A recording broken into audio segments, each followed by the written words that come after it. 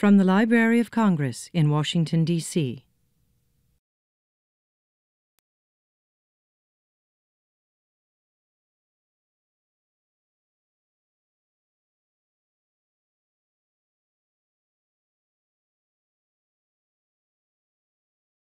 Well, welcome, everyone. Thank you for being here. This is an exciting day for Frederick Douglass Family Initiatives. And my name is Robert Benz. I am one of the co-founders of Frederick Douglass Family Initiatives, along with Ken Morris and Nettie Washington Douglass. And so here's how we're going to do it today. We have got some special guests, some very important people that you all will want to know or at least see when they come up and say a few words to us. And then after they say a few words, we're going to have a conversation with you all to talk about our project and talk about what abolition means. And so the name of this project is 1 Million Abolitionists. Anyone know what an abolitionist is? Yes. Someone who's trying to abolish slavery. That's one way of saying it, but advocating for African American rights. Okay, we'll get deeply into this in a few minutes, but the way there's going to be a big finish to this, and you all are going to get the very first copies of the brand new bicentennial edition of the narrative of the life of Frederick Douglass. And it's going to be signed by the direct descendants of Frederick Douglass and Booker T. Washington. Yes?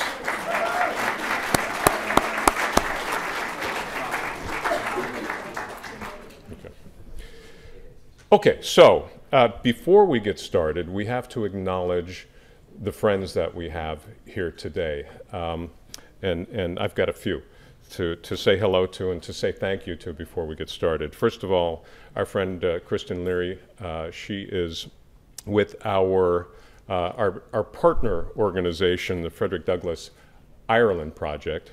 Erica Cooper, thank you for being here. She came in from Ohio. She's an advisor of Frederick Douglass Family Initiatives. Reggie Wills, thank you for, from Washington Latin, thank you for bringing the students with you. Dion Clark, thank you for the work you've done with our organization over the past few weeks. Amy O'Neill Richard from the State Department, thank you for always being supportive of our organization.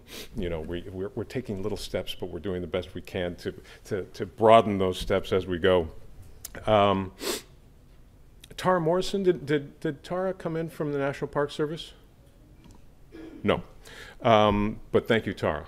Colleen Shogan, George Colburn, Library of Congress, did I see that? George, thank you. Dwayne Crawford from the National Organization of Black Law Enforcement Executives, thank you for being here. Max Skolnick, did I see Max come in? My Brother's Keepers? I may have heard a yeah. Kate Tyrell and Ann Anderson from the Embassy of Ireland. It's a long drive, right, from Ireland. That's someone dedicated. Dr. Edwin Nichols, did I see Dr. Nichols come in today? I don't think I did, but thank you. And I wanted to say thank you to a few people at the U.S. Marshals Service. Did any of the U.S. Marshals Service folks come in? Yes, Dave Turks? Thank you for being here. Anyone know who was the first African-American U.S. Marshal? Front row, front row.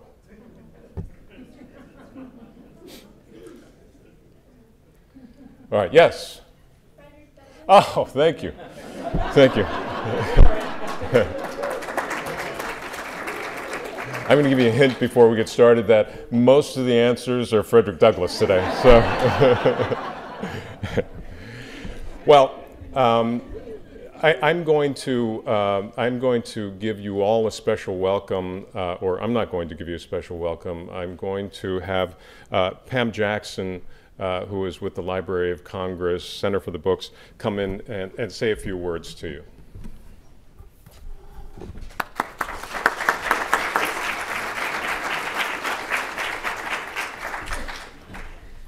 Thank you, Robert. So I don't have the pop quiz questions, so I'm the safe speaker, probably the last safe speaker for you guys this afternoon. Thank you all for being here. I am Pam Jackson, Director for the Center for the Book, and we're in the National and International Outreach Unit of the Library of Congress. And on behalf of Carla Hayden, Librarian of Congress, I welcome you here with us this afternoon. Thank you for being here.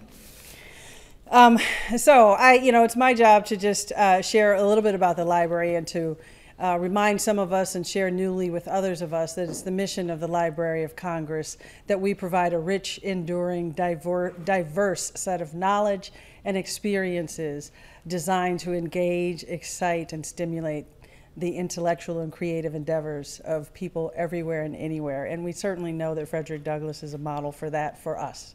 So we're thrilled to be in the conversation today. Very thrilled to be in the conversation today. And it's part of being the country's first national cultural institution. We value this conversation even more than that. Also, I should mention that the Center for the Book has as its mission the promotion of libraries and literacy and books and reading and poetry and literature. And we have that as our mission because we believe deeply in the power of words and ideas and creativity to be shared, to be relished, and to be used as a power and a tool for good. And now I'm speaking to the first row when I say that we care very much about defending democracy. And we know that being literate matters more than anything else in the power and the capacity of people to live in democratic societies and be informed and engaged. And that's what we're up to at the Center for the Book. That's why we're here today in partnership with you at the Frederick Douglass Family Initiatives, and very, very glad to welcome you. Excited for what you're going to be creating, and knowing that an abolitionist is a special, special way of being in today's society with a very special and critical role that you can take on and make your own. So thank you for being here with us in this conversation to do just that. Take care.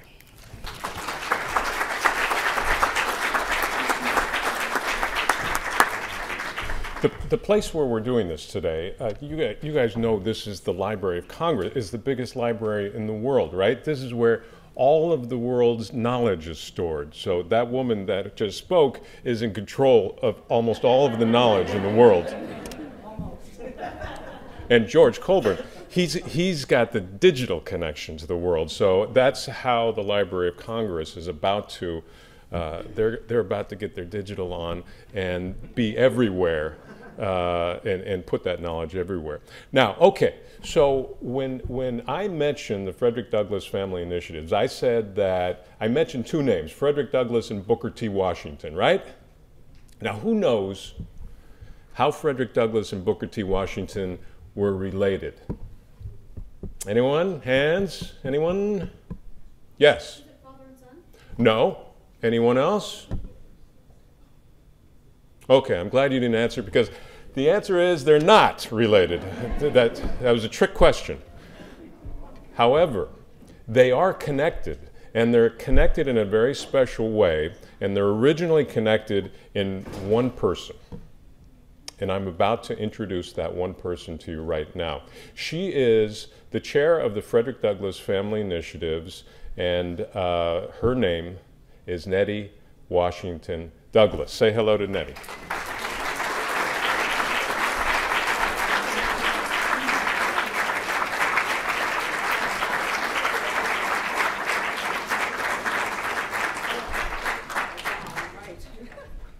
Oh my. Good afternoon, everyone. And I have to say, Frederick Douglass still fills a room. Thank you so much for coming. How many of you thought you were going to see him here today? I am delighted. Thank you so very, very much for joining us. This is a very special project, and I have my tissue because I'm not sure I'm going to be able to get through it without shedding a tear or two. I suppose I'm supposed to start off by sharing with you how I happen to be related to both Frederick Douglass and Booker T. Washington. And let me say it is truly, truly, truly an honor. It's a privilege. I don't know why it was me, but I'm happy that it is. My father, Frederick Douglass III, was the great-grandson of Frederick Douglass. Now, you might assume that because he's the third, his father would have been Frederick Jr., but that's not the case. My grandmother told me when I asked her many years ago, why did you name him the third? And she said, well, the first one, the Frederick Douglass, had passed away, and Frederick Jr., so the third was next. So that's why he's the third, but his father is Joseph. And my father was a surgeon. He was commissioned, graduated from a Harry Medical School, and he was commissioned to Tuskegee, where the only black VA hospital during World War II was located. So he was on a dinner break. And often the doctors would choose to go walk on campus and eat dinner in the student dining hall as opposed to the hospital cafeteria. So this night, he's on his way to have dinner, and it just so happened that a young lady whose name was Nettie Hancock Washington, the granddaughter of Booker T. Washington, who was born in Tuskegee, grew up in California, was home for a visit. And she was literally rushing across campus, a shortcut, to go wherever she was going to meet family or friends. And as Robert so eloquently described it when he wrote Huffington Post, collision between the two families. And they were married 3 months later in Booker T. Washington's home. And I am the product of that union, and I'm an only child. So I have the privilege of joining the families together. But I like to say that we know that Frederick Douglass and Booker T. Washington were friends. I spent my summers in Booker T. Washington's, Frederick Douglass's summer home in Highland Beach. And in the living room of the cottage was always a picture of Booker T. Washington. He had given Frederick Douglass, and he had signed his name on there. And when Frederick Douglass passed away, I like to say the baton of leadership was passed forward to Booker T. Washington. But I recently found out, I think it might have been the last time I visited the Douglass home, that we know Frederick Douglass died February the 20th, 122 years ago. But I didn't know until very recently that the day before his death, he wrote a letter to Booker T. Washington. I would like to think, and I don't know this to be a fact, but I would like to think it was the last letter he ever wrote, and that it would have gone to his friend, Booker T. They had discussed some things. Frederick Douglass spoke at the 7th commencement address at Tuskegee, and I know they were in communication about how to expand the program at Tuskegee. So Frederick Douglass wrote a letter kind of summarizing what they had talked about, and having no idea that generations later, they were going to be in-laws, which that's a personal story. I just love sharing that story. So that's how the two families were joined. I would like to, if I may, just take a moment. Whenever we do something, we have such support from our family. And it's not just the Douglass side of the family. I would like to thank the Morris side for coming. Kenneth B. Morris Jr. I would like to thank the Hancock side for coming. That would be on my maternal grandmother's side. The Hancocks are being represented. I thank you for joining us. And then, of course, the Douglass family. We have Kevin and his family. Kevin and I have the same relationship to Frederick Douglass. I thank you for coming. And Terrence Bailey. I love sharing this. Terrence is our cousin. He is truly a Bailey. Well, we're all Baileys, but we know Frederick Douglass changed his name. But Terrence is related to Frederick Douglass's brother, Perry. And he lives on the eastern shore of Maryland. And I often talk about, I'm an only child. And Terrence says, you come on the eastern side of Maryland, you got 200 cousins. So I look forward. Thank you, Terrence, for joining us. And then Sheila, thank you. She is from the Hancock side. And I've been asked to give a little story about the picture that you're looking that's on the front of the cover. It's a standard side pose of his, but it's very, very special. And before I get into that, it would not be here if it were not for a very, very dear friend of my mother's who invited me to come to something. She had no idea. It was a fundraiser, and ultimately I was able to locate the picture that I couldn't find after my grandmother died. She'd put it on loan to the Smithsonian. And because of Marion Jones, her daughter Cliftine is here. Thank you for coming.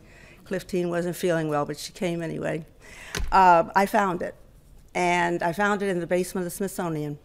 And it's a long story of how it used to frighten me when I was a child, but now I love it. He smiles at me, and I am honored. This picture, it looks like a photograph, but it really is not. My grandfather, Joseph, his grandson, Joseph, drew it. And it's unframed. It's about almost 2.5 feet by 3 feet, and that's unframed. And it hung on my grandmother's wall at her house, and it did, as a child, frighten me. But when I recovered it from the basement of the Smithsonian and took it to Marlene Morris's house and took the top off, I swear he was, smiling. Thank you for finding me. And last but not least, with the family, I have 2 incredible daughter-in-laws. One is Kinney's. I call her our Anna of our family because she is so supportive of the work that Kinney's doing and traveling around the country as much as he does. But I have another daughter-in-law who lives in Atlanta, and unfortunately she couldn't be with us today. But her auntie mom and Uncle Pop are here with us. And I thank you so much for coming, the Shermans. They live here, and they're so supportive of us as well. The last thing I would like to say, and I know Robert's probably going to, but I'd like to thank Mike Glenn for being so supportive. He is just, a couple of weeks ago at the All-Star game, he was on the board of the National Basketball Retired Players Association, but he was elected as vice chairman. And he is a collector of rare books. He has an incredible collection of memorabilia. He has something on exhibit in Atlanta now. And before I even met him, he had written a book about Frederick Douglass. And so I went to him last summer when this concept came up about what we wanted to do. And he immediately saw the importance of what we were trying to do, and he took it to his board. I want to thank him because the NBA Retired Players Association was our first sponsor, where they actually gave money for books. So Mike, thank you very, very much for helping us get started. So with that, I think I am through. I thank you again so very much from the bottom of my heart that you would take time out today. I know some of you probably are taking breaks from lunch or whatever, but it means so much to us to see the support here. And again, from the bottom of my heart, I thank you for being a part of this. Thank you very much.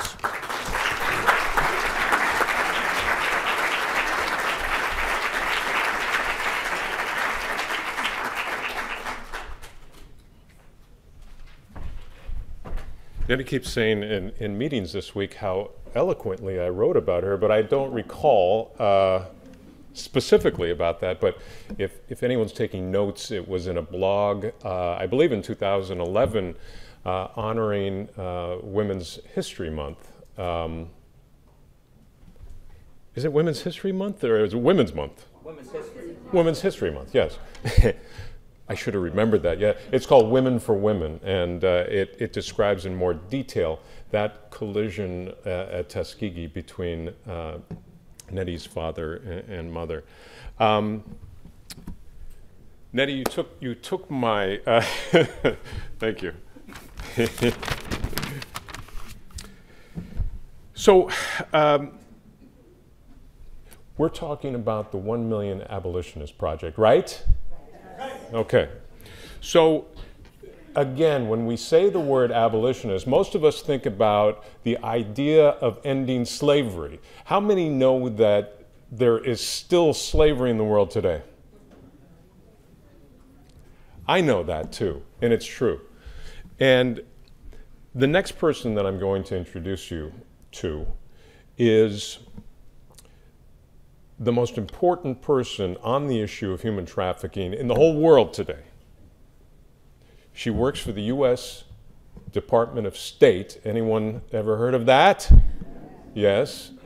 It's very important. They deal with a lot of affairs overseas and some of them around here too.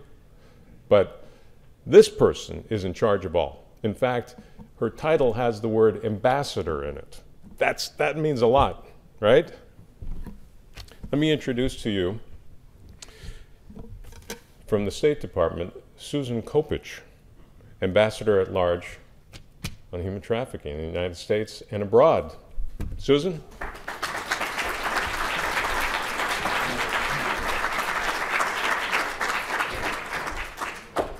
I usually like the expectations to be a little lower when I'm going to stand up. But I do want to thank you so much for asking me to say a few words today, and I'm so thrilled at the front row that's here. This 1 Million Abolitionist Project is very exciting, and as a proud Georgian, I'm happy to be here with Douglass descendants, Nettie Washington Douglass and Kenneth Morris, so thank you.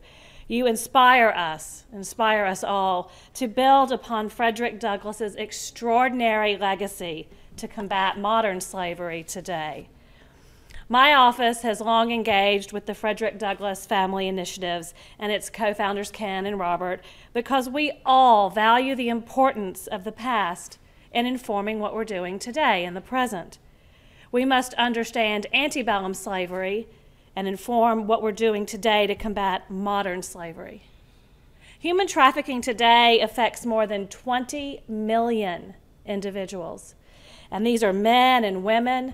There are even children, transgender individuals who are trapped and enslaved in factories and on farms, on fishing boats, in hotels, and on the streets across our communities in the U.S. and globally. In the large conference room in my office, we have a portrait of Frederick Douglass. It's actually not as beautiful as the portrait on the front of the book, but it is our portrait, and we have it there as a reminder of the power and courage of an individual who can motivate my officers as they work to fight trafficking around the world, as they are motivated and remember that an individual, one person, can make a difference, even under the most trying circumstances. And before I was the ambassador, I was a prosecutor in Georgia. And I actually think that was a really important job too, especially for each trafficking victim whose case I took and whose trafficker I prosecuted. And it's important to pursue this through law enforcement. A police officer can make a difference. He can see a trafficking victim as a victim of crime and not someone who has committed a crime. It can also be the citizen who turns in something suspicious. It can be the person who talks to their friends at school about what modern-day slavery is. All of these individuals can make a difference. Prevention is also an important part of this program so that there isn't victimization in the first place. And again here, the Frederick Douglass Family Initiatives is very important because they have been educating and working through awareness building in schools and now advocacy in this book. This will continue to spread the message of what historical slavery looks like and what modern-day slavery looks like. Frederick Douglass himself was born on the Eastern Shore, not very far from where we are today, and he believed strongly in the power of knowledge. He said knowledge makes a man unfit to be a slave. And it is so fitting that his descendants are here and they want to use knowledge to educate this generation, but also those of us in the room who need a refresher course. To read this book and to figure out how you're going to use your talents to fight causes that you feel strongly about, modern slavery being one of them. Discover your gifts and how they can be used to help in this great cause. The State Department's Anti-Trafficking Office welcomes you in this fight, and we know that you have it in you. Read this book and discuss it with your peers, your parents, anyone you can find, and talk about what you are going to do to make a difference. We look forward to seeing how this generation tackles the incredible problem of slavery through the example of Frederick Douglass. Thank you so much for having me here today, and good luck.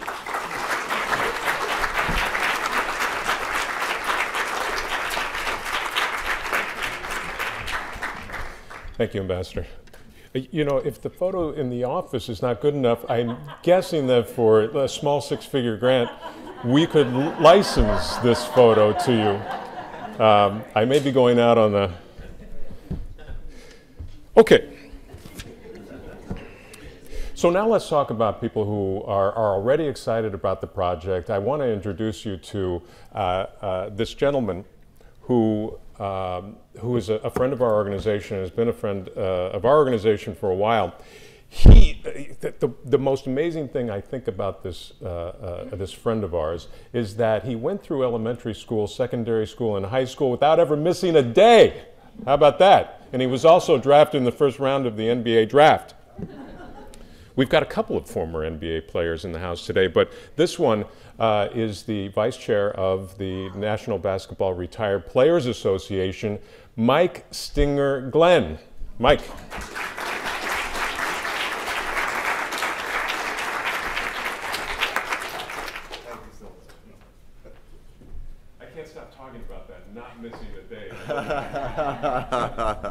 Thank you very much. First of all, let me say I'm very excited to be here, very honored to be here. Thank you all for inviting me, and Nettie, thanks for all those wonderful things that you said about me.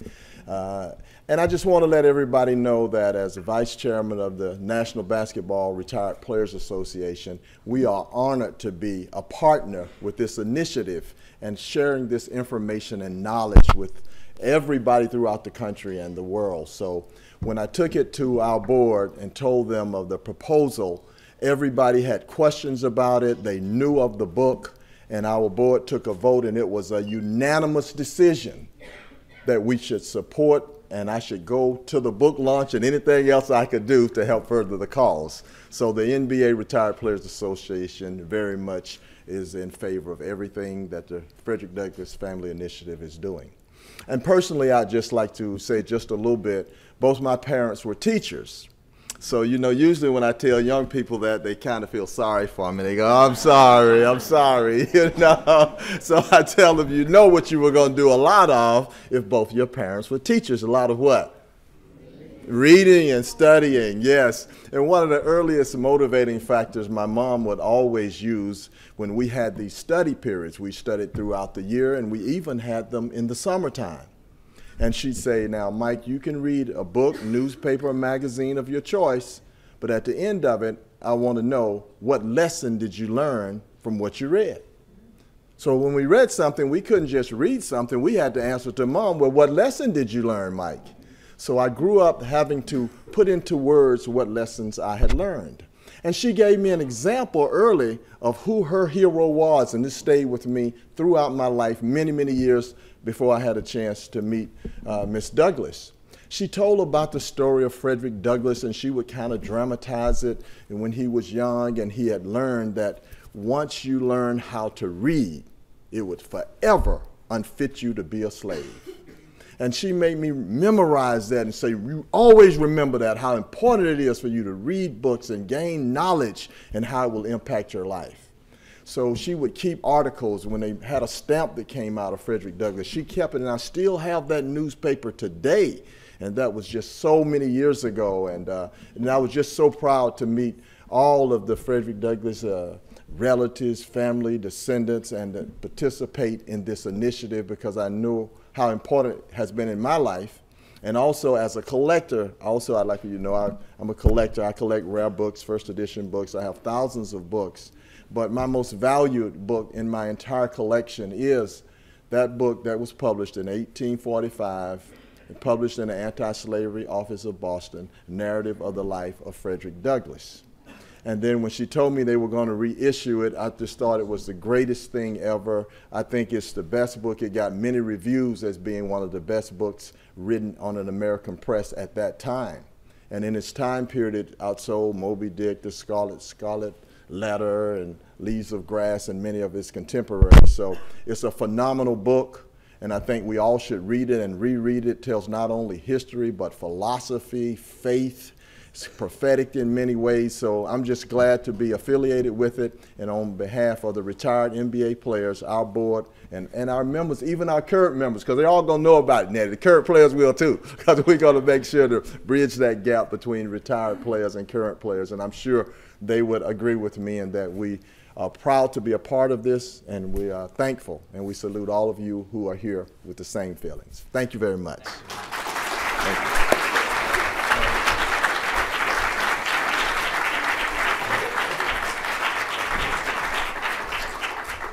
as a collector of signed first editions. Mike whispered to me earlier that this signed first edition is now priced at $5,000.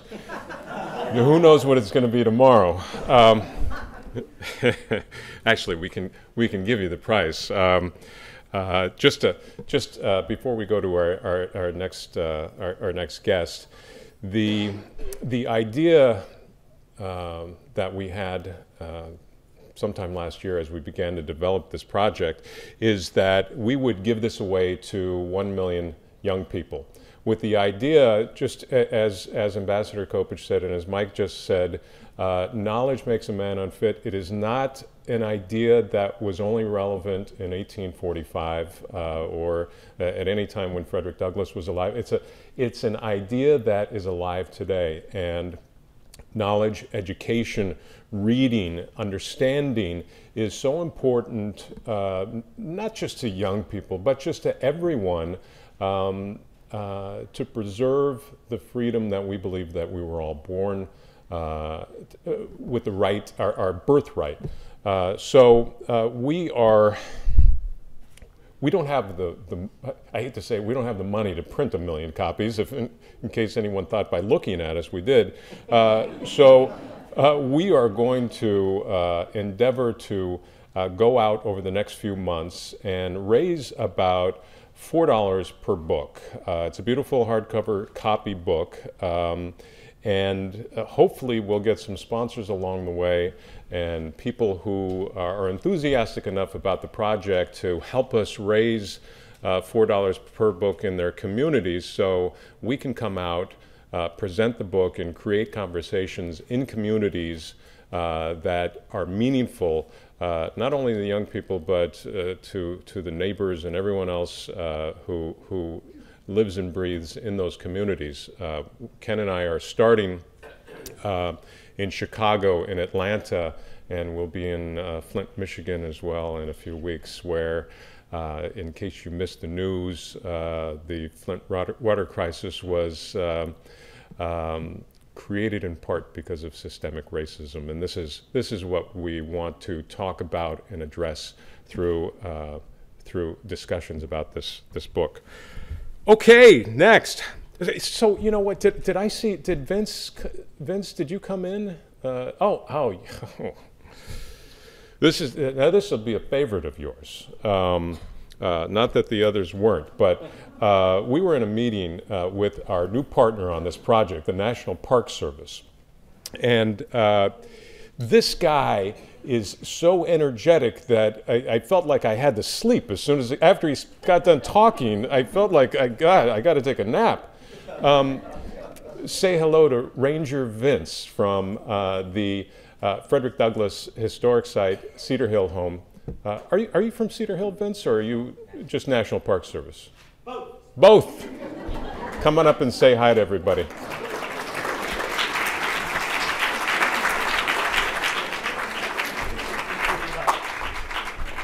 Just like to say, we are living through a golden age in the National Park Service for African American history. 2 days ago, we turned the lock that opened the door to the Carter G. Woodson Home National Historic Site.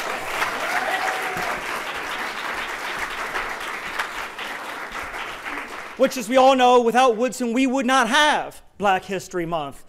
A lot of us know that. How many of us in this room know that one of the other great things that Woodson did was to go through and organize Frederick Douglass's papers? He did that. And I think that shows the interconnectedness of this history. And then, as we're talking about getting ready for the bicentennial, I think we have to ask, what is the purpose of a bicentennial? Can we say that Frederick Douglass is any less important in this 199th year of his birth versus next year, as he will be in the 200th year? Or perhaps, maybe we all just like round numbers. Maybe that's what makes 200 so neat, the 100th anniversary or the 200th. Maybe it's a round numbers thing. But you know what bicentennials do? They wake us up from our historical amnesia. because as time goes by, we forget things. We forget people. And when we have a bicentennial, it is that round number that we can hang our hat on that wakes people up. We have the choir in the audience today, but what the National Park Service is doing in partnership with the Frederick Douglass Family Initiative is to carry that legacy to a new generation of Americans, a new generation of young people, and to make it relevant.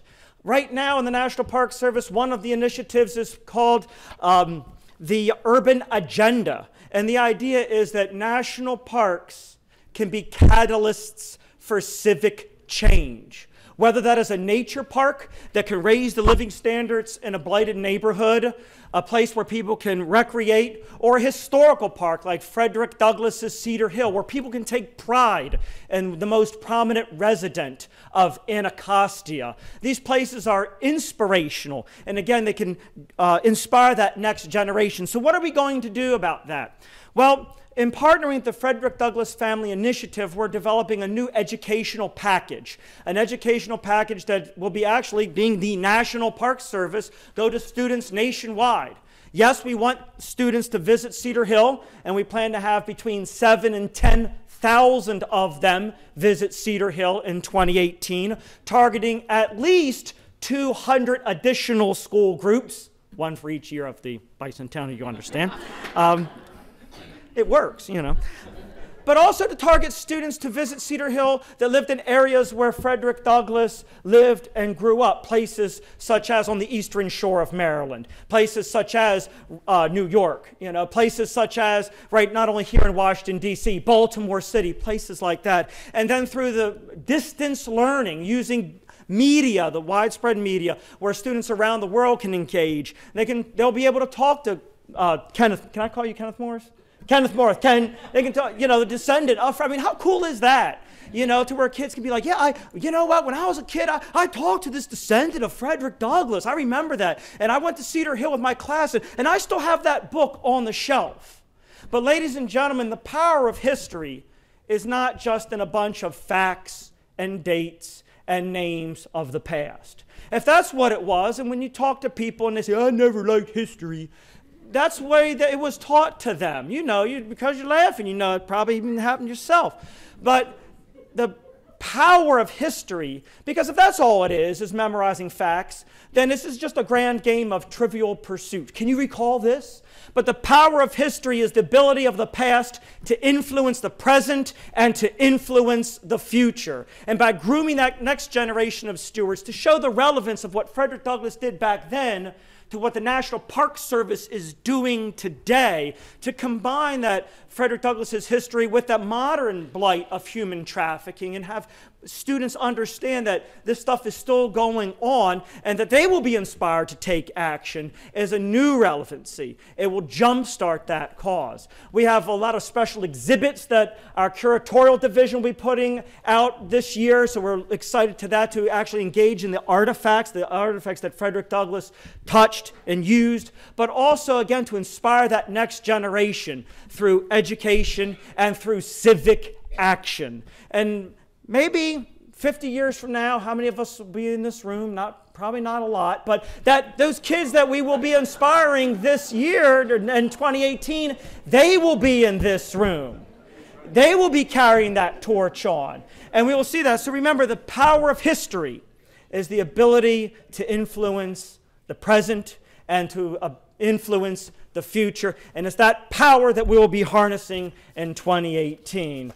Kenneth, it's an honor to work with you. The journey has just begun, sir. Thank you very much.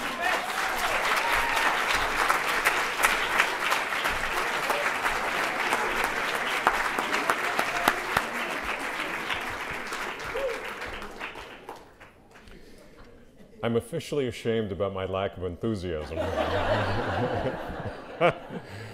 Man, that was a day at church. I could have gone for another half hour of that. Ugh. Boy, I wonder who's next.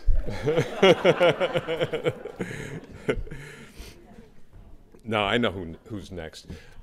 Listen, This is an important conversation that we want to put ourselves in the middle of.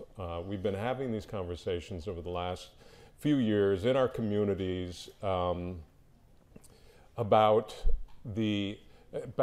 perceived differences between us. One thing we want you all to learn when you're reading this book is that there are no differences between us. There are perceived differences between us.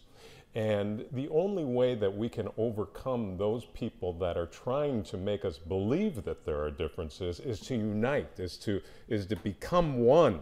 And that's what you guys have to do. That's your jobs. We'll try too. We'll do a little bit of it ourselves.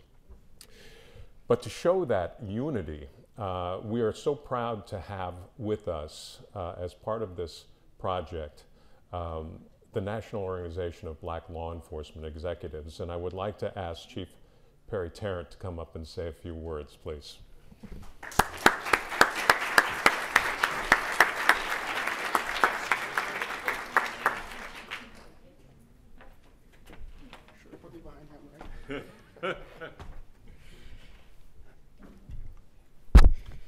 Well, let me start by saying good afternoon.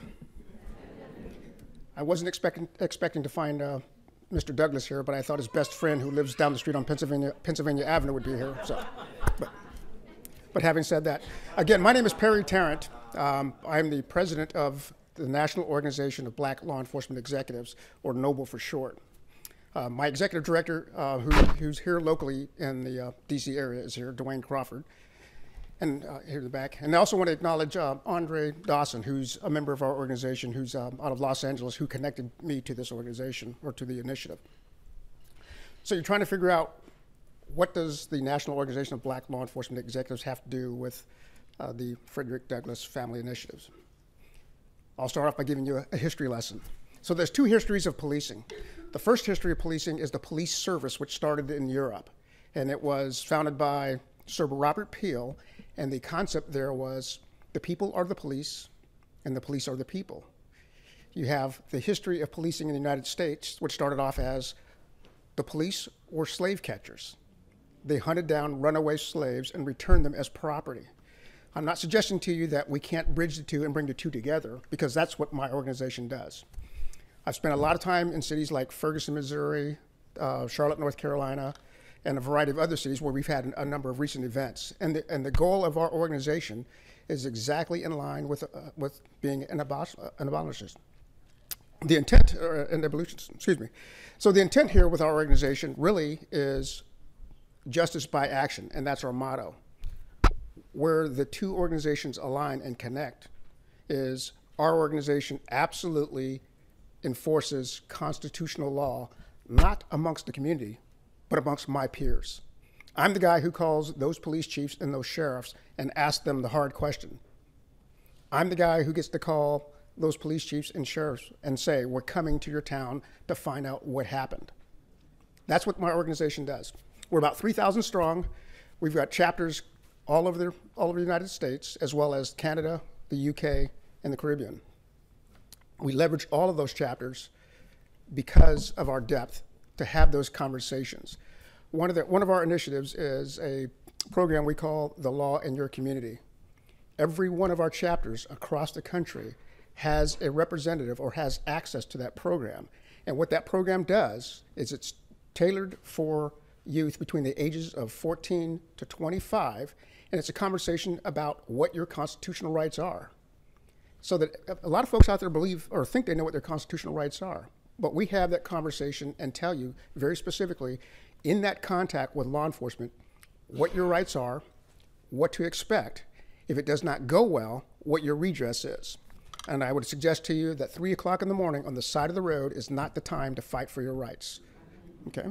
The conversation is comply unless there is an absolute threat to your life at that moment, and then follow up afterwards using the process that we describe, which varies from state to state and organization to organization. In the United States, there are about 18,000 different police departments, which means there's 18,000 different ways of things happening out there. There's about 800,000 police officers from local to federal, across the country.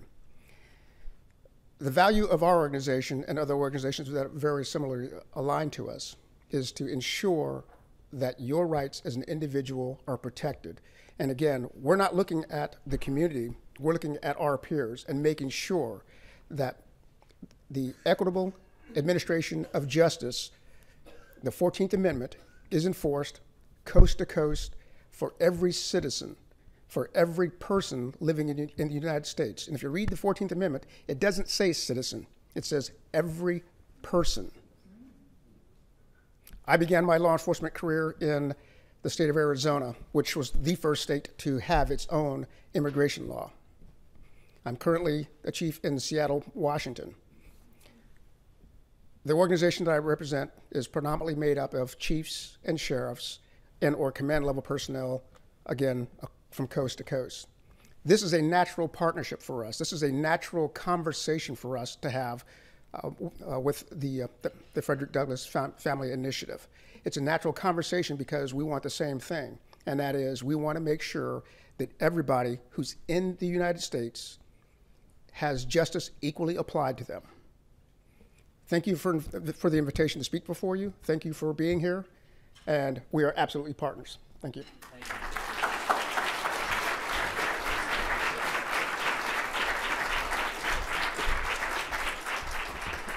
That, what you just heard was very important stuff, and I want to congratulate us for putting together such an interesting program today. The next person I want to introduce you to provides the link between Noble and Frederick Douglass Family, or what are we called again? Frederick Douglass Family Initiatives. And I'm going to raise this a little bit for Mr. Dawson as a tall man.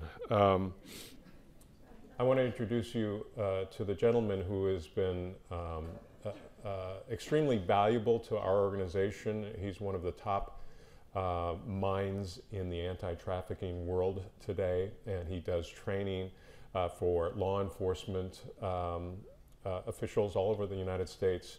And he provides sage wisdom for Frederick Douglass Family Initiatives. And he's spent a lot of time trying to figure out how to approach this issue of human trafficking in the United States. And I think he's probably got as good a take as anyone in the United States. Say hello to Lieutenant Andre Dawson. Thank you.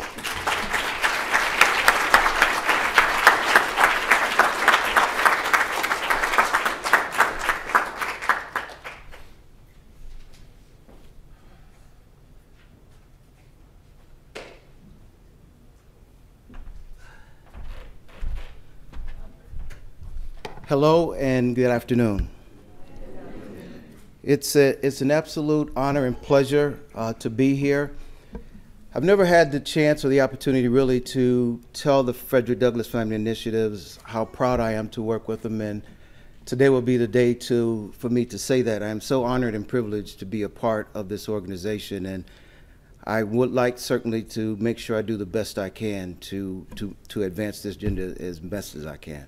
So thank you so much, and that too. I have to share a personal story with you. When I got on board with the Frederick Douglass Family Initiatives, I heard a lot of stories about this spiritual connection between the Frederick Douglass family, people within the community, that there's this connection. And I've heard multiple stories of it. Matter of fact, I met Ken's mom for the first time during this trip, and we were sitting down having dinner, and she was sharing these spiritual connection stories with me. And I'm going to share one with you, and I'm also sharing this with our young people here. We went to the African American Museum on Saturday, and it was raining a little bit, and Ken wanted to go visit the medallions of Frederick Douglass and Booker T. Washington. And it was raining a little bit, and one of the pictures that Ken wanted to take was him kneeling down with with the book of Frederick Douglass. And we were trying to wait for the weather to rain to stop so that Ken can do this. But when we stood there, there was a lady standing there. And Ken is to her right, and she's literally in between the two of us. And I'm looking at this lady, and we're trying to let her finish doing whatever it was that she was doing. And she stood there for several minutes. I mean, to the point where at some point when she finished, I literally asked her, was she okay? And what she said was, you know, she was looking at the words, and those words meant something to her. And to the point of this spiritual connection, I really wasn't sure she was ready for me to tell her who was standing to her right after what she was going through, but I did. I said, to your right, and I was ready to, in case she collapsed or something, I was going, to your right is the direct descendant of Frederick Douglass. And she embraced Ken, and what she said was she didn't know much about Frederick Douglass, but to my point to my youth here, words do matter. Appreciate the book that you were given today. Embrace the history of a great man and learn about the sacrifices that shaped the world. It will make a difference to you. Okay.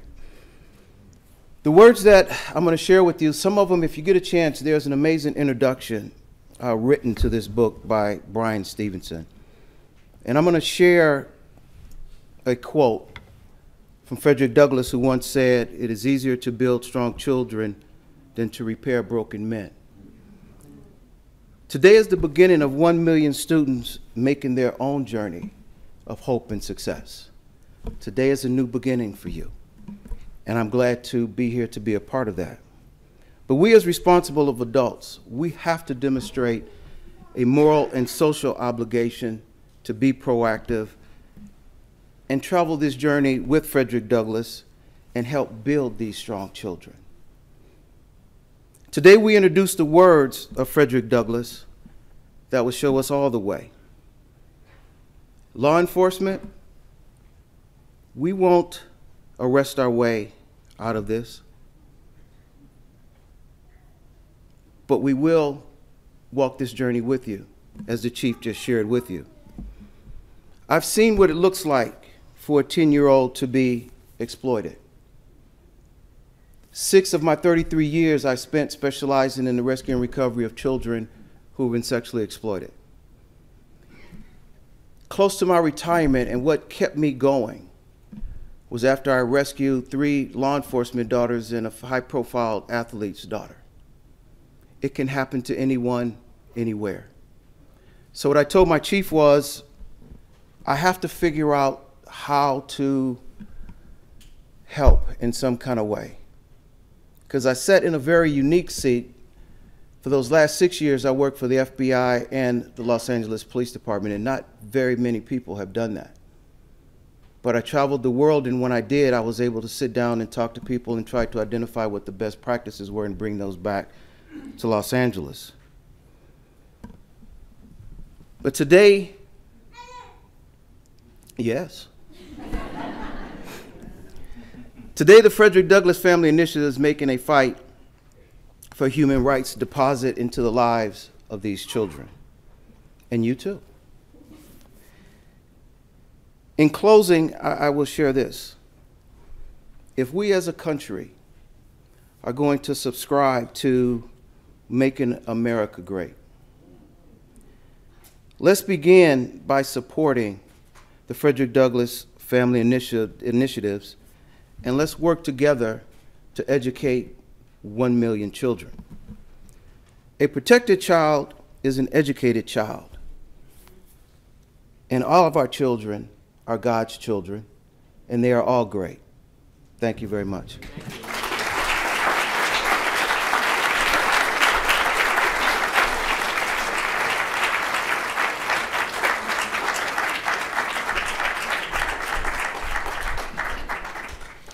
There's a man who looks like he could protect you, and he's also got a gigantic heart. We love Lieutenant Andre Dawson. Okay, so you know, Andre referenced the book. We are going to, after we have a little discussion, we're going to hand out these copies of the book to the students. We have a couple more. We do accept bribes. The book is for the students, and you know, people have called us and said, "Oh, how do I get a book?" Or and frankly, we're not book publishers. We don't know necessarily how to retail the book, and we didn't create it for that. If you have a desire to have a book in your hands and have one of your own, there are a couple of ways of going about it. Again, we wouldn't reject checks and cash, but what we would really like you to do is to make up your minds to go back to your communities. Think about who might be able to help in your community. Is it the local PTA, the local car dealership, the local bank? Who is it that could invest a few dollars to help your community bring 1,000 books to it, or to bring 5,000 books to your community? And if you do, we will come with the books as an added accessory. So, and we'll yeah, and we'll hand you one in person. That becomes your own. That's the story about the books. We really want, and again, we're flexible, but what we really want is 1 million books in the hands of 1 million young people who can go out and begin to create change in our communities. Now I'm going to introduce to you my partner in the project and the partner in the Frederick Douglass Family Initiatives, who Ken and I have been at this now for 10 years. I just realized it was 10 years because LinkedIn told me. They said, congratulations, it's your 10-year anniversary. And I was waiting for someone to tell me that. I just didn't think it would be a computer. Say hello to the great-great-great-grandson of Frederick Douglass and the great-great-grandson of Booker T. Washington, Kenneth B. Morris, Jr.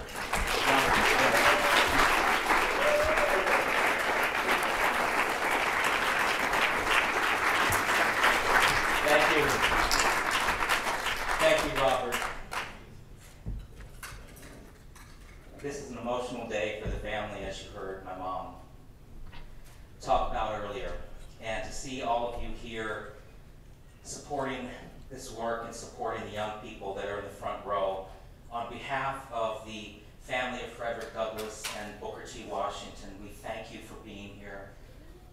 We're very humbled that you're here, and we're just excited to have a conversation with the students about this project. But before we jump into that, I just wanted to say a few words about what it's like to be a descendant of Frederick Douglass and Booker T. Washington. Wow. And as Robert introduced me, I think I heard him say I'm the great-great-great-grandson of Frederick Douglass. Is that right? Were there 3 greats? Yeah. And the great-great-grandson of Booker T. Washington. And every time I tell people what my relationship is to these American heroes, not only is it a mouthful trying to spit out all those greats, but it sometimes makes me feel very far removed. And you may be sitting there having a hard time trying to imagine what my connection is to Douglass and Washington. It's like trying to picture what $1 billion looks like with all of those zeros. Or in the case of the project, $4 million with all of those zeros. But I'd like to talk about my great-grandmother, Fanny Douglass, who lived to be 103 years old. And she met Frederick Douglass when she was a little girl. And she didn't know that she was going to grow up and marry his grandson, who, by the way, is the artist on the cover of the book. But that's what happened.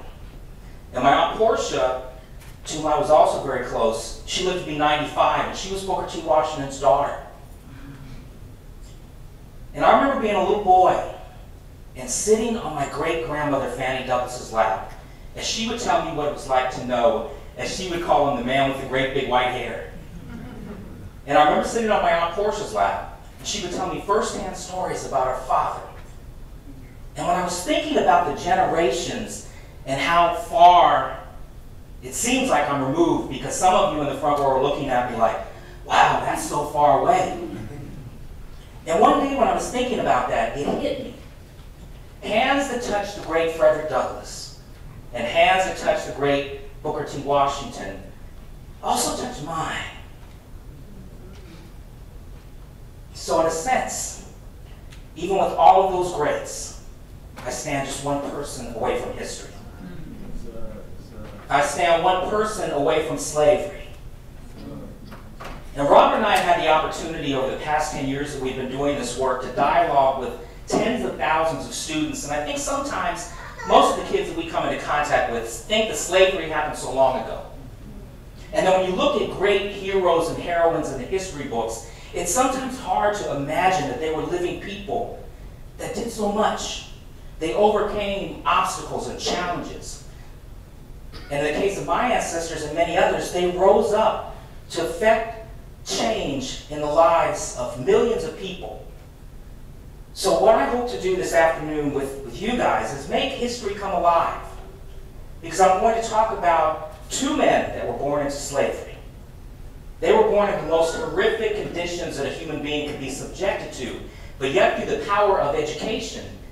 Now, Frederick Douglass never spent one day of his life in the classroom. Can anybody tell me why he wouldn't have had a chance to get an education? There were no black schools. That's one reason there were no black schools, but I'm looking for something else. Any ideas of why, as an enslaved person, Frederick Douglass couldn't have spent any time in slavery? I mean, in the classroom. Well, not a lot of people could read or write, but why do you think it was that people that were enslaved, held in bondage, couldn't read or write? No one taught them. We're getting a little bit closer.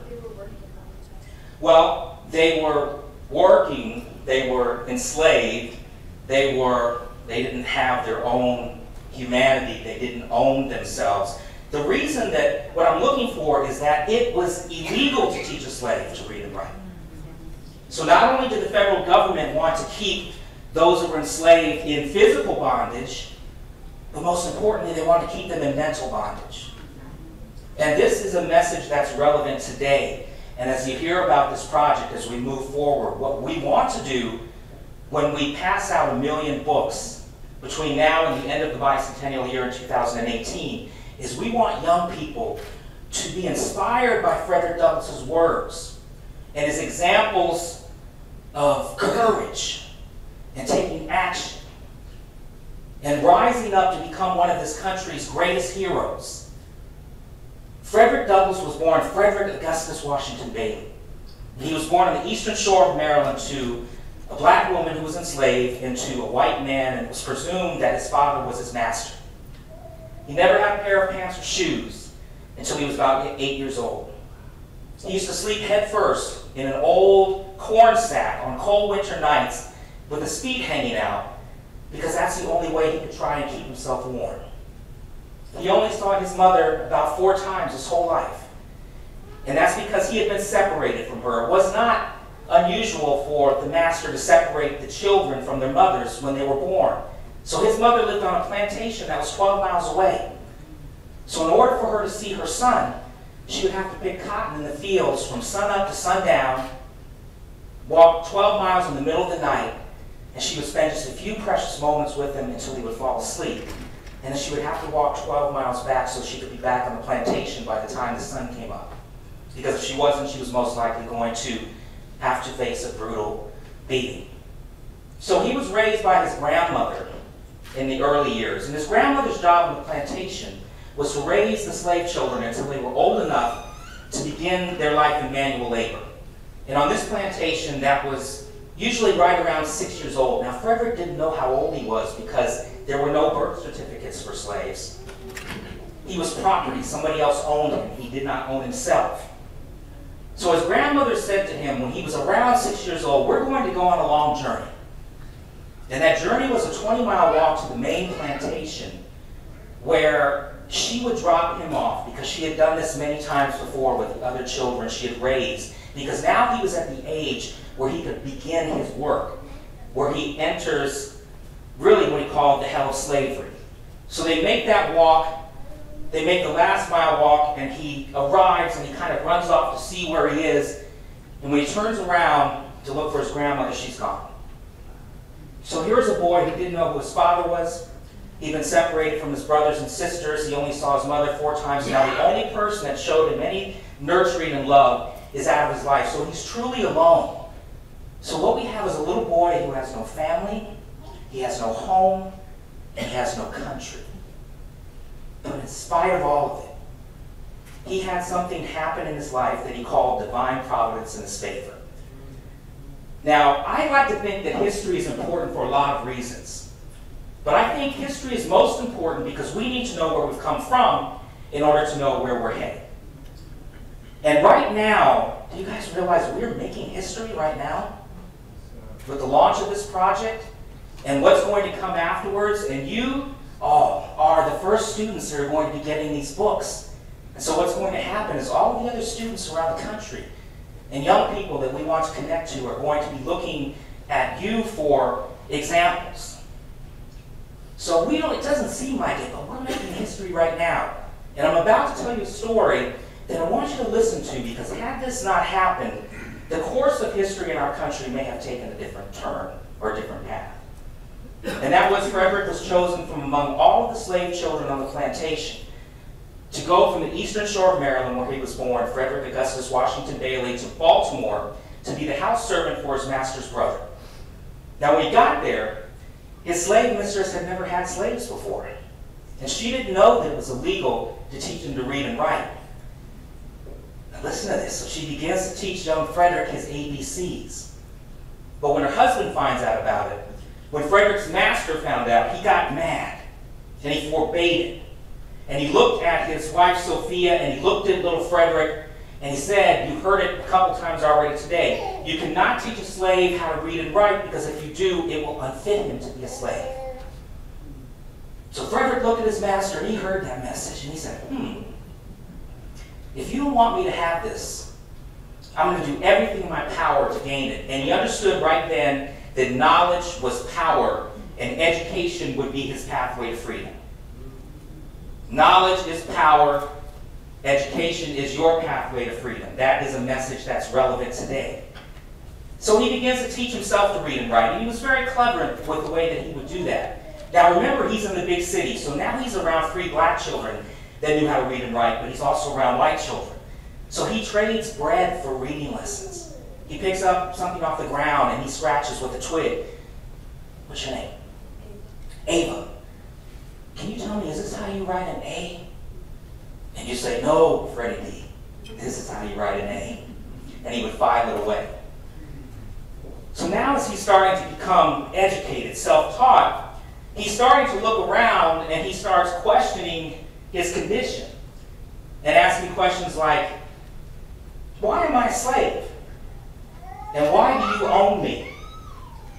And so at the age of 20, now you're going to learn about all of the details in the narrative if you haven't already read it. So I'm going to really skip ahead in the interest of time. But at the age of 20, he would disguise himself as a sailor, carry with him forged identification papers, and he would escape slavery. He would go by train and boat to New York City, where he would marry my great-great-great-grandmother Anna. And then along the Underground Railroad, they would make their way up to New Bedford, Massachusetts, and he would settle into New Bedford, Massachusetts. Now here's a point that I'm going to tell you about taking action. Because this project is about literacy, but it's also about social service, and it's about taking action. So when he gets to New Bedford, he could have said, well, I'm in a free state now. Yes, I'm a fugitive slave. But he didn't. He could have said, I'm going to start a family. But he looked back and he saw that there was this legal institution of slavery that needed to be dismantled, and he got to work to do that along with the other abolitionists. So he would become an advisor to President Lincoln and a statesman and American hero. So what we want to do with this project, 1 Million Abolitionists, is we want this book into the hands of as many young people as possible. And my mom can tell you this, and it's been my experience that ever since I was a little boy, I remember being 4 or 5 years old, and people would come up to me, sometimes with tears in their eyes. And they'd want to hug me, pinch my cheeks, pat my hair. And it was hard to understand the emotional connection that so many had to our ancestors. But it was many years later, somebody came up to my mom at an event and explained why people react this way.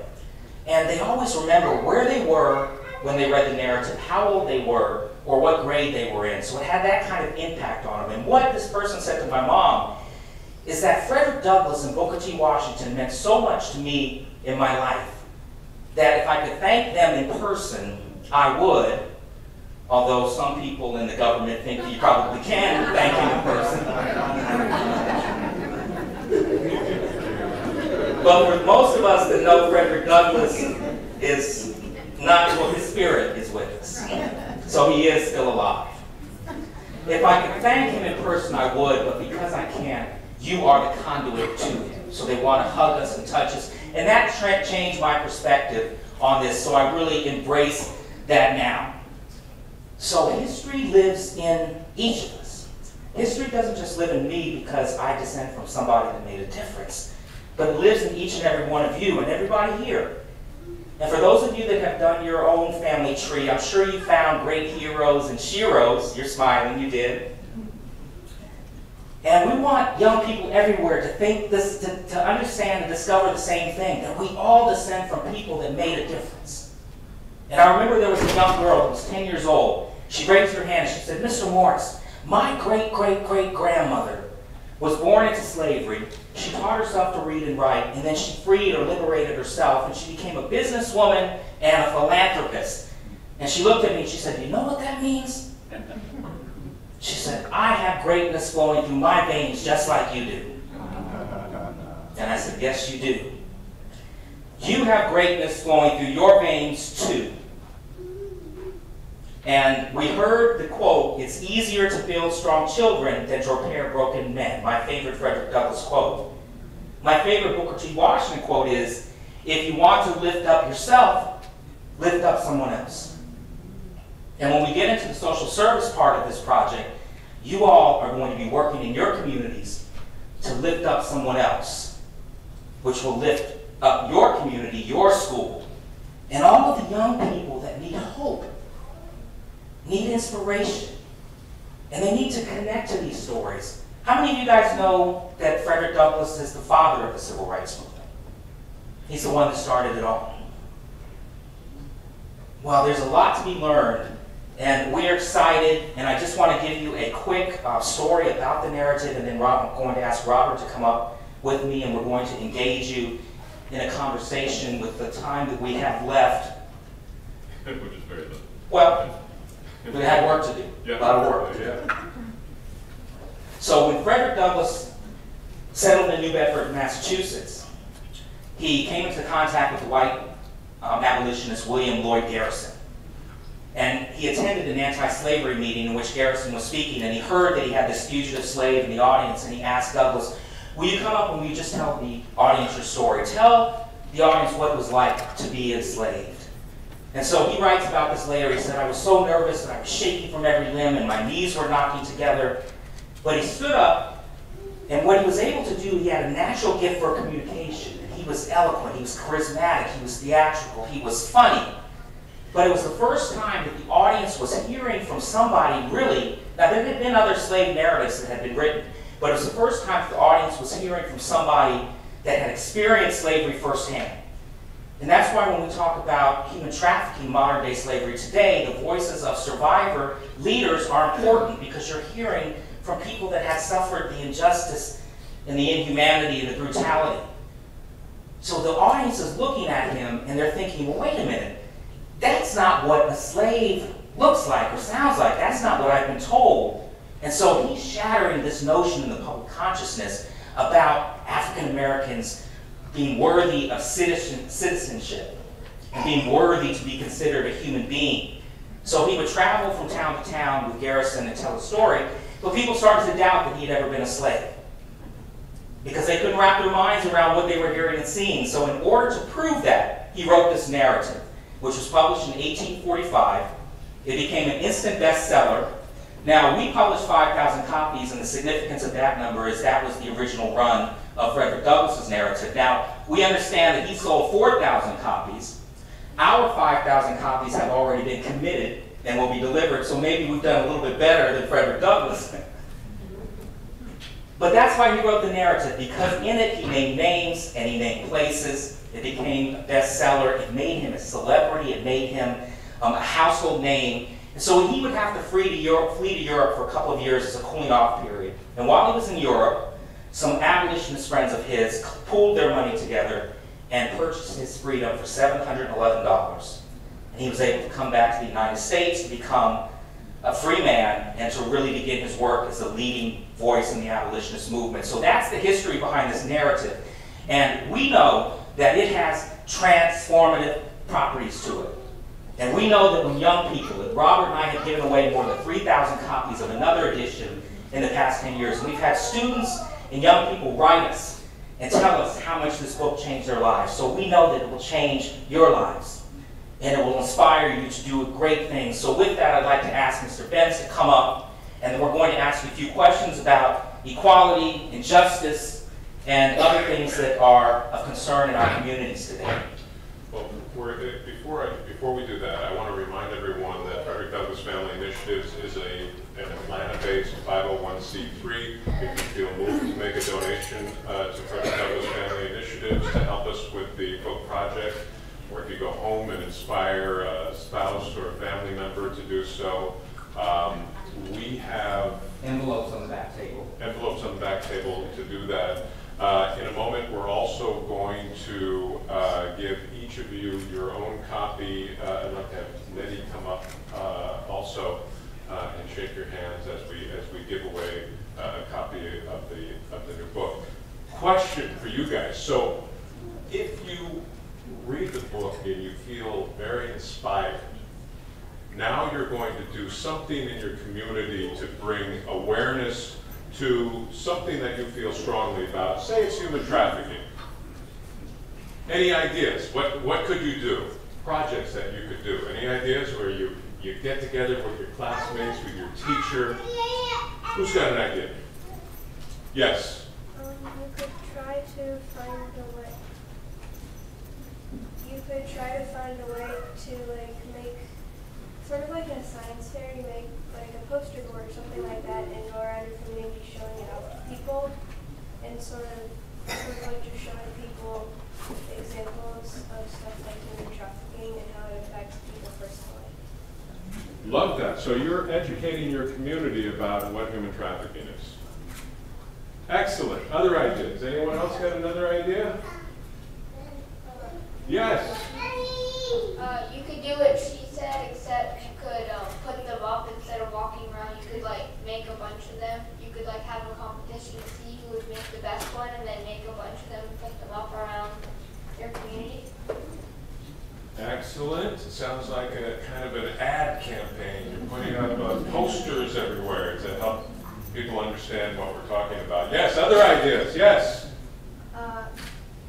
You could create a social media account on a platform like Twitter, and you could raise awareness that way. I like that. Twitter, good idea. And if Frederick Douglass were here today, he would probably have 10 million Twitter followers. Write something like an essay or something like that, and send it to people in Congress so that people would matter. Yes, I'm going to give you the email of the ambassador today. You can send all your comments to her too. By the way, I just wanted to say that I reject the notion that we're doing better. That's blasphemy. Better than Frederick Douglass? Come on. What else? His blood flows through my veins.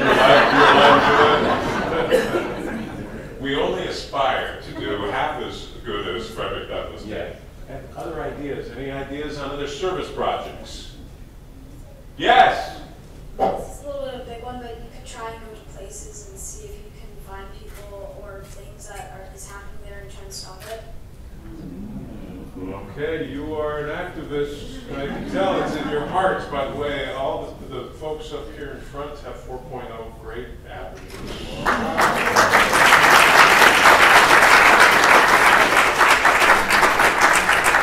Which is just 2 points above what mine was, but it goes to show. Do we still have Nettie? Yeah. So you heard Robert say that we do have envelopes in the back of the room, and if you'd like to take one and mail in a donation. It is tax deductible to this project, and we would accept that, of course. For those of you that are great with technology and know how to text keywords, you can text the keyword FD 2018 to 71777. So you would open up a new text message. In the line where you would type the phone number, type 71777, and then in the message part, type in FD 2018, click send, and you'll get a link where you can go and you can make a donation today, and for any amount that you'd like to, and every little bit helps, so we thank you very much for that. If you do it in multiples of 4, you know that you're buying one book for a student. Okay, can I have all of you students, maybe beginning with this gentleman, you can kind of come up. I will give you a book as you're passing by, and you can say hello. And by the way, we were talking about hugging. Feel free to hug them. And if anyone feels inspired, you can hug me too. That sounds exciting with me, but maybe for me, I don't know. So these are the first books. Let's start with this gentleman. These are the first books.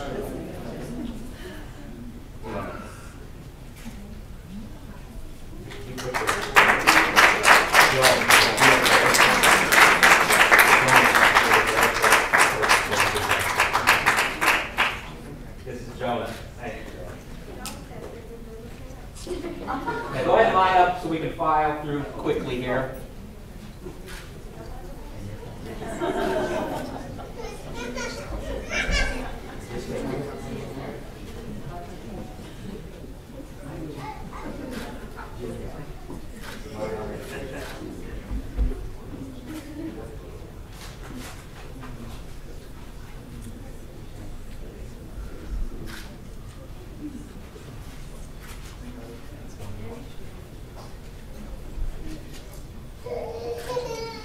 Feel free to take pictures, send them out on Twitter, put them on Facebook. We'd appreciate the love.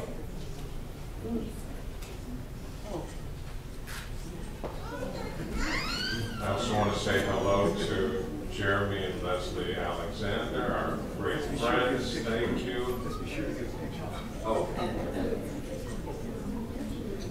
Kevin Green is out there, the great-great-grandson of Frederick Douglass.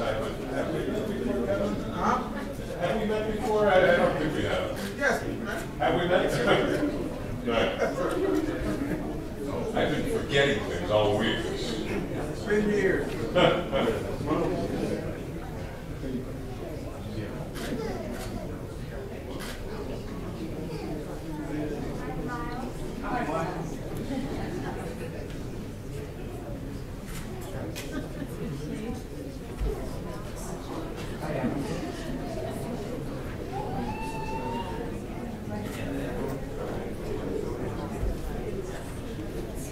If you are from another city and you would like to see Frederick Douglass Family Initiatives come to your city, help us find a way to get there with a bunch of books, and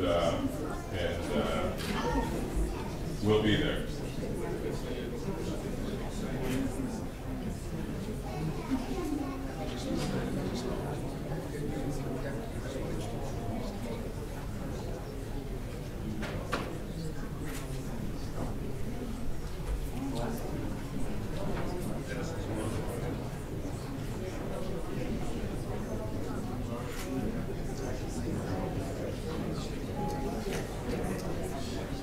So, in the same way that Frederick Douglass started to think critically about his condition when he started to get educated, we want young people to take Frederick Douglass's words and to think about the condition of oppression of many people around the country, people of color, the poor and the oppressed, and how media shapes your consciousness and who you are, and how there are institutions that conspire to hold people down. There's systemic racism and issues of inequality and injustice.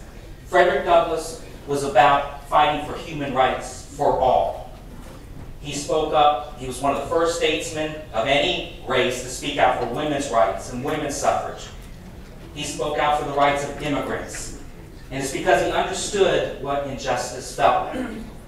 And so as we take this project forward, remember that this is a project about human rights. And that we all have this history in us. And we can carry that forward with this work.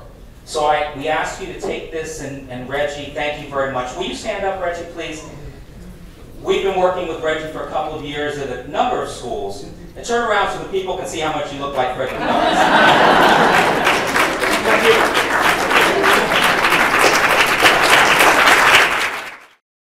This has been a presentation of the Library of Congress.